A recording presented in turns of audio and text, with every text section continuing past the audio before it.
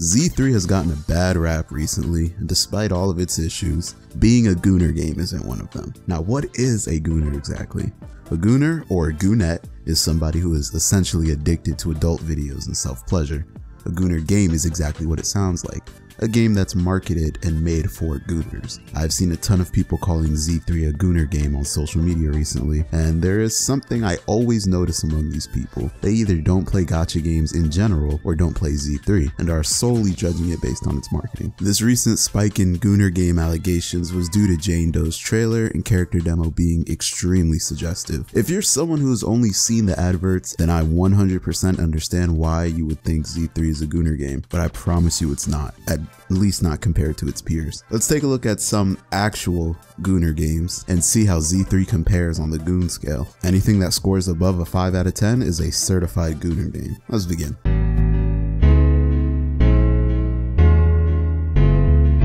First up is the easiest one, Nikke Goddess of Victory. This one is actually really easy to talk about because I used to play Nikke a lot, and while I'm not a Gooner, I definitely wasn't playing it for the gameplay. It's advertised as an immersive sci-fi shooter, but calling it that is a bit of a stretch, while still being technically correct. It is in the sci-fi genre, it is a shooter, and it can be immersive. And that's what gives Nikke a pass when someone tells me that they play it. The world is immersive. I don't think anyone who's actually played the game would disagree with me when I say Nikke has some of the best written characters and story in all of gacha, so I can believe if someone says they genuinely just play it for the story. But what about the Gooner aspect? Is it marketed for Gooners and actually contains content catered towards Gooners in game? An overwhelming yes to both of these questions. Nikke doesn't try to hide or be subtle about its target audience at all. In fact, I left out one part of its marketing slogan earlier. The full quote is, "Immersive sci-fi shooter with adorable Nikkes." They're very up in front about the fact that the girls are what's supposed to pull people in, but it doesn't stop with just attractive characters. Your character in-game dates, marries, and sleeps with multiple of the girls. There are countless suggestive situations you're thrown in, whether you end up in the shower with one of them, a hotel room with only one bed, or win a bet and end up in a threesome.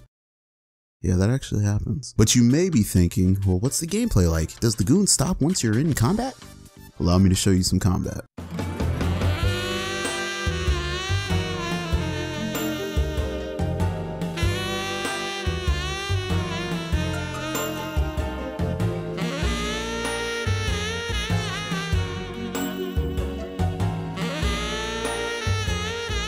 So, you take attractive characters of all types, throw them in the most revealing outfits or tightest clothes possible, market with no shame, and then add the ability to romantically and sexually interact with these characters, and you have a textbook Gooner game. On the Goon scale, Nikke gets a 10 out of 10. Please change your pants when you're done playing.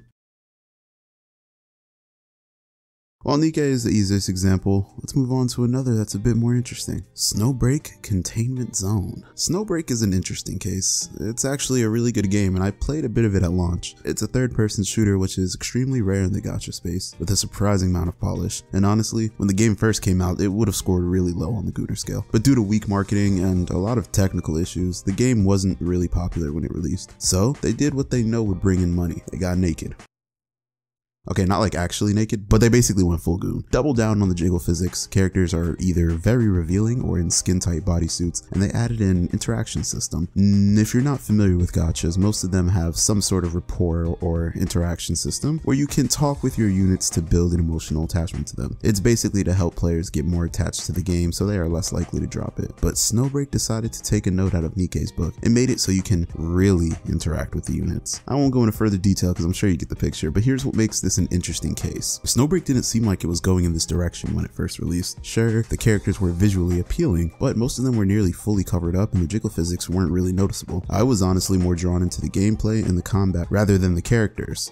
And the story, while kinda slow at points, is overall not bad. It's rare to see a game switch focus like this, but I've seen their revenue go up since swapping to Gooner bait, so I guess it worked. But would I call Snowbreak a Gooner game? Honestly, yes, with a caveat. While the current marketing and interaction mechanics are 100% Gooner bait, the actual gameplay and story are really solid and involve little to no Gooner material. On the Goon scale, I'd give Snowbreak a 7 out of 10. Probably want to close your door when you play this one.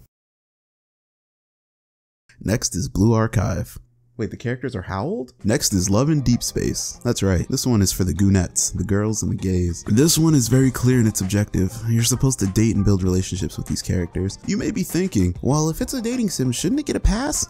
Hell no. Just cause you're a dating sim doesn't mean you're immune to being called out for being goon bait. Not every dating sim is a Gooner game, but this one is. So, I've never actually played Love in Deep Space, so I wanted to look up some gameplay to see if maybe the gameplay would separate it from the goon material, but it's a dating sim at its core, meaning all the gameplay is just talking with the characters and living your life.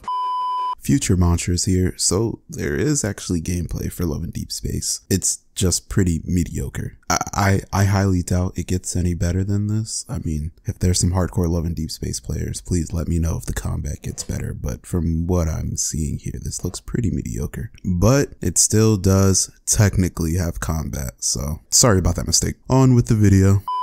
And the interactions that they mentioned before, you can look those up for yourself. So, while it is intentional, Love in Deep Space still gets an 8 on the Goon scale. Certified Gooner game. Or, I guess Goonette game, because I think straight women are their target audience, but, you know, who doesn't like abs, right?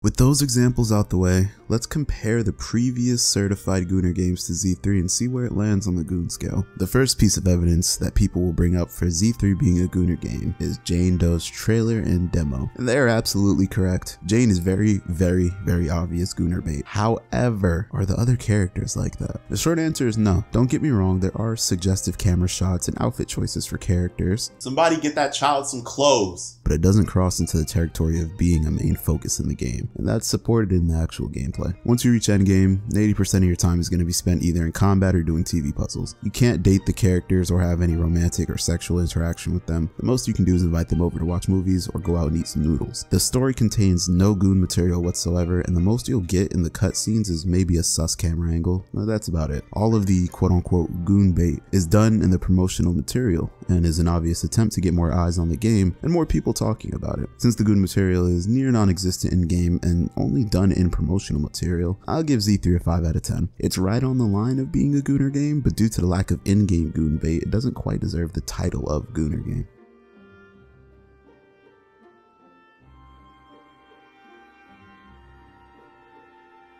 In conclusion, from the outside looking in, Z3 may seem like a game made for those addicted to the pleasures of flesh, but in reality, it's actually quite tame compared to the actual Gooner games. It just doesn't reach the qualifications needed to be considered among the likes of Nikke, Brown Dust 2, etc, etc. For anyone still watching, I just want to say that while the title may sound very matter-of-fact, I am actually open to different interpretations of the games I talked about today. While I have extensive experience with Nikke and Z3, I've only played Snowbreak for a few weeks and never played Love in Deep Space, so feel free to correct me if I'm wrong or kinda off on certain points. Other than that though, I'm gonna dip. Be easy. Oh, and I'm sorry about my voice. I'm sick. I don't know what the fuck is going on with my throat. Feels like someone like took a crow with like really sharp claws and like shoved it down my throat and let it just like scratch like my throat up because it feels like shit right now and it hurts. Okay, bye.